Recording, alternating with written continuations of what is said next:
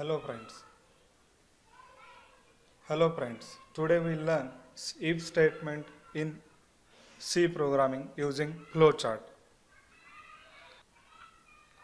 Before starting off if statement, we learn about flowchart. Flowchart is a pictorial representation of an algorithm. Flowchart are very helpful in writing program.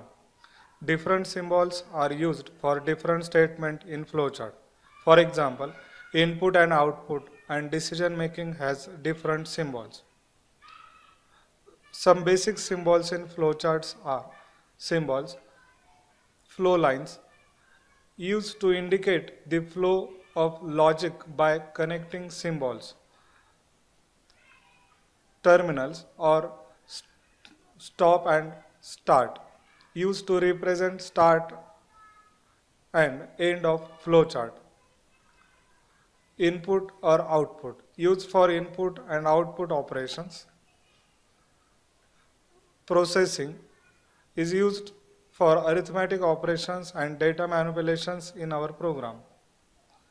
Decision, it is used to represent the operations in which there are two alternatives, that is true and false. Connectors or one page connector is used to join different flow lines. Program for checking given numbers in positive or negative. That is how to use flowcharts symbols in our program or its executions of our program. It is very useful to understand using flowchart like start, flow lines, input values, diamond that is used for decision making. Here we check test expression. If condition is true, it will print message,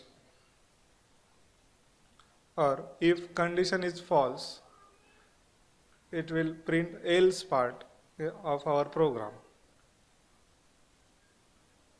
and terminate the programs. For example, start, enter any number, is or if n is greater than 0, if condition is true, it will print number is positive, else if condition is false, it will print number is negative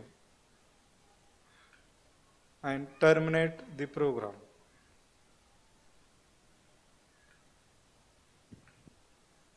Now we will start how to write program in C.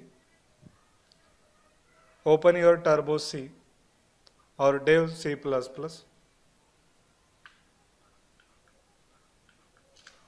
Open. Now write your program like hash include stdio.h. It is preprocessor header file. Hash include conio.h means console input output header file. stdio.h means standard input output header file. Then void main. Main, it is a main declaration function. Integer n. Integer, it is a data type. N, it is a variable. Then clear screen to clear our output screen. And printf /n, enter any number. Then scanf %d and n. If n is greater than 0, this is our condition, opening curly bracket, then printf, if condition is true, it will print number is positive, else if condition is false,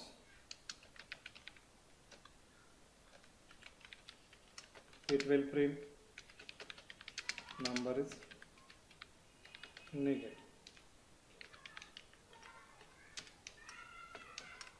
First part of each statement, it is if condition is true, and second part, else part is used for if condition is false.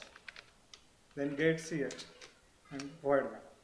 Before executing your program, save your program like positive negative dot c.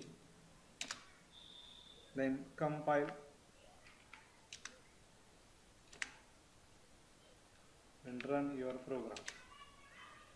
Enter any number, for example 78. It will print number is negative. Run again. If you enter -8, it will print number is negative. Thank you.